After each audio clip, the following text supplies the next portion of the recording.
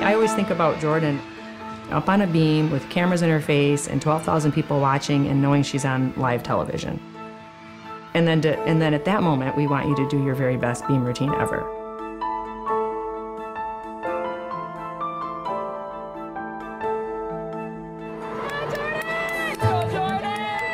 When she was little, she would stand on her dressing table with one leg while we'd get her dressed.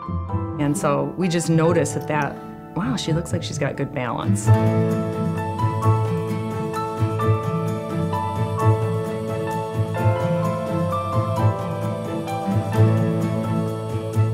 What Jordyn loves the most about gymnastics is on the inside, she's got this great feeling or this great sense of accomplishment when she does something for herself. Here, I'm gonna do a back walkover. Try again. I forgot. The best way to get something done is to try again. We did notice that Jordyn had kind of an unusual intensity about her, or a ability to focus at a very young age. There you go. Woo! I'm gonna turn the mic over.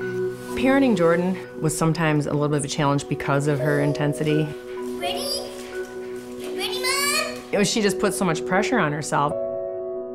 Well, I'm kind of a perfectionist. I want to go to the gym. I want to practice hard every single day. So, you know, it's just always been a part of my personality. She was 10 years old, and she wanted to try elite gymnastics. You know, there's a lot more pressure, a lot more expectation, a lot more training hours. So balance was the huge key with her, because I think it would have been easy for her to go down that straight and narrow little teeny tunnel. I'm, you know, constantly thinking about practice or what happened to practice or what's going to happen or, you know, my next competition or anything like that. So we had to make sure that we helped her expand out a little bit.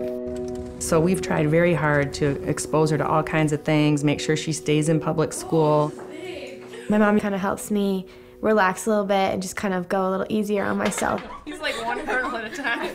We laugh a lot in our house. We try to use a lot of humor in every situation because that's how you get through life, I think.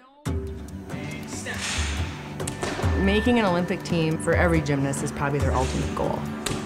And the hard reality is 5 girls will make the Olympic team every 4 years. It seems so impossible, but I think sports plays a huge role in the development of children.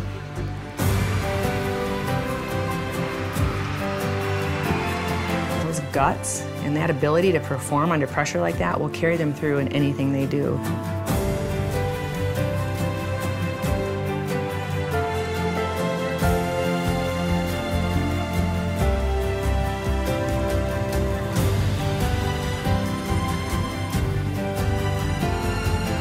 Yeah, I think of myself as a normal student, just a normal teenager.